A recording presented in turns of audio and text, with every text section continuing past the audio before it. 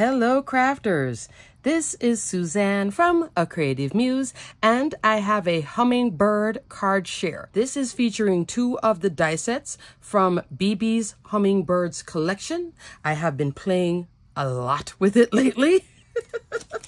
If you guys saw this past weekend, last minute card that I make, this is also with the same Hummingbirds collection. I made this beautiful card. I tell you, watch Bibi's video. In this one, I decided to really focus on 2 things.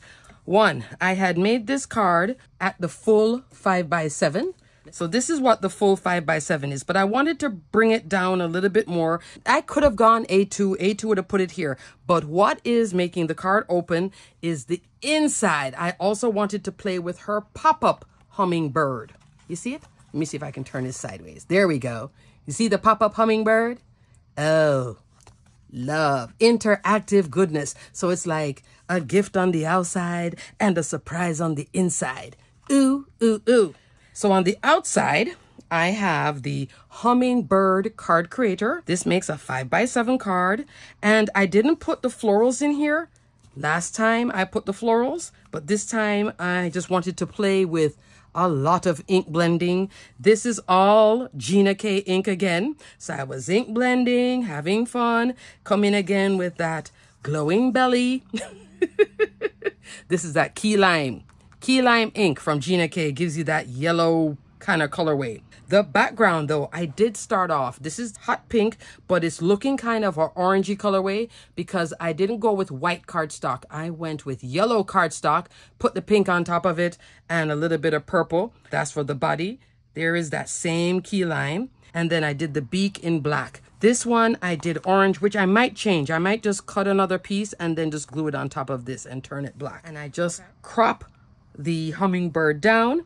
I have it on this pink card base, which has this great texture detail anyway on the cardstock, so I'm using that to my advantage.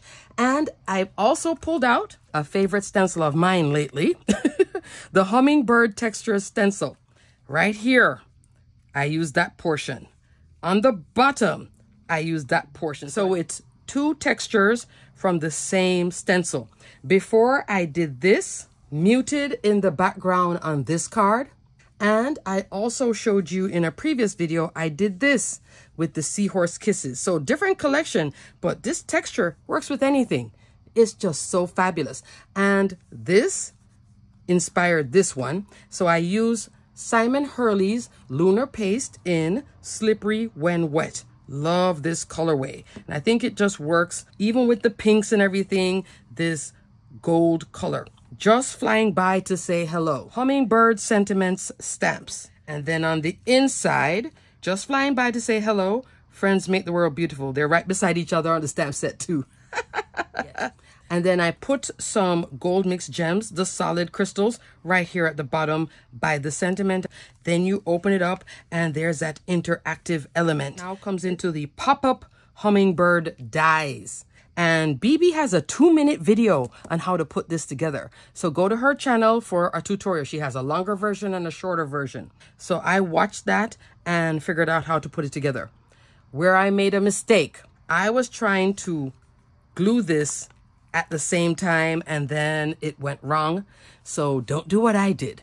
What you want to do, take your score line, adhere, glue right here on one side, and then put some glue, fold it, and then come down. You'll see her do it. I was trying to put this whole ensemble on at the same time, and it was a mess. You see how here is open? That's why you glue one side first. She'll show you in her video. I don't want to confuse you too much, but long story short, I have a second hummingbird to go. See that crumple? That's what I did wrong. I was putting the whole thing flat. So when I closed it, it started to crease like crazy, but I wanted to save it because you can only put this base on after you have assembled this entire thing. You have to assemble the flowers, put it on, and the bird. You see? And on the back, you reinforce it by taking a piece of cardstock with some glue. On this one, I did use score tape and hold everything in place. All these little tabs are held in place. So you make this full assembly first before you glue it down. But don't do what I did.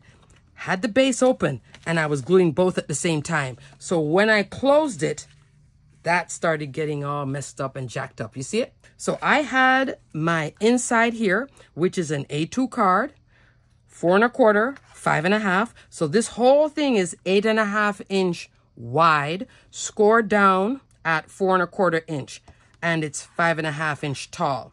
So now I can use this on a slimline or something. I saved it because I was like, there's just no way. So there's another card coming from me. I may have to trim this down a little bit more and maybe put it in a slimline. I'm going to do something with it because, you know, I was having a heart attack. I had to do this again. The whole thing. Yes, I'm showing you. So don't do what I did, okay? Watch Bibi's video. Went back in, I watched Bibi's video, and I'm like, oh, put this side down first, then close the top, and then at the other side. Oh, and I was like, okay, I'm not going to go further into it. Watch her tutorial. Pop-up hummingbird. But once it comes together, talk about ooh la la card making wowza for the recipient. Right here, that little strip I am using actually on both pieces. I did cut this out too. I was going to try to use my trimmer. I never cut sentiments out straight with my trimmer. So I went into the sentiment labels die set and I used this bigger one to cut this. This is on sale too. In the spring cleaning warehouse sale. Okay. And then I also used it here. This is a smaller one here. And where that little hole is, I just put a little gem there. And it's fine because this whole thing has so much height. A gem can go there. You can go with a flatter one if you wish. Stamp that out and put it there. Isn't that cute? So that's my card with all these wonderful products. And my boo-boo, I had to show you my blooper. But I'm not wasting it. The hummingbirds are out to play along with the textured stencil. Just so much fun. So this is 2 dies on 1 card. So much fun. This is all on a 5x7 card base. Alrighty, crafters, everything will be detailed and linked below. Until the next video, because more is coming. Stay crafty, my friends. Bye.